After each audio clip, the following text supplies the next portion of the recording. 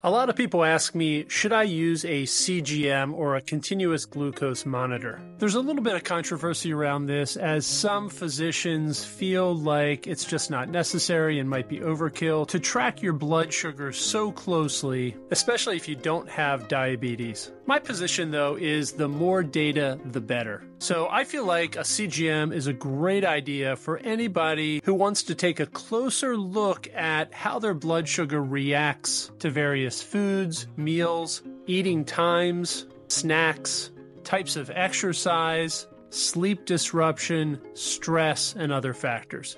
Using the CGM can help you gain better blood sugar control and motivate you to avoid foods that spike your blood sugar.